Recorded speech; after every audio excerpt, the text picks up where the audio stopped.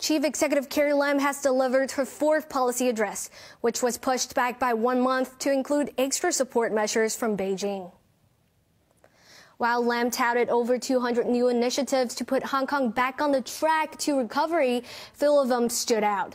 She outlined measures to boost the housing supply and reiterated that the controversial Lantau reclamation project will go ahead despite widespread opposition. But we first look at how the government plans to further integrate Hong Kong into the mainland, specifically the Greater Bay Area. Raymond Yuen reports. Chief Executive Carrie Lam finally unveiled the support measures for which she had to delay the policy address and secure backing from Beijing. With the aim of further integrating the city into the country, existing Stock Connect programs will now include Hong Kong-listed biotech firms which do not make a profit.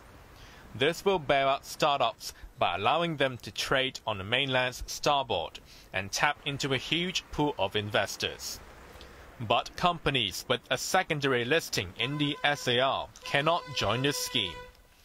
On facilitating cross-border travel, the city's private cars will soon be able to enter Guangdong without a permit via the Hong Kong-Zhuhai-Macau Bridge. The bridge is currently open only to a select group of mostly elite businessmen and politicians. There will be no quotas, and the scheme could be extended to other boundary control points in the future.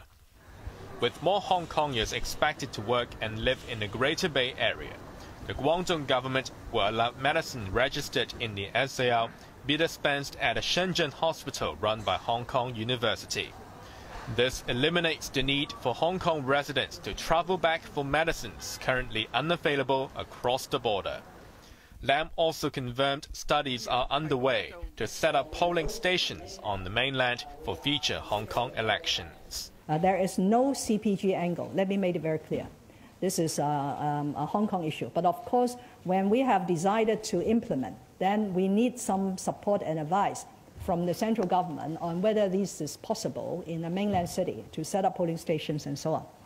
The scheme could be implemented as early as next year, but the exact location and number of such polling stations remain to be seen.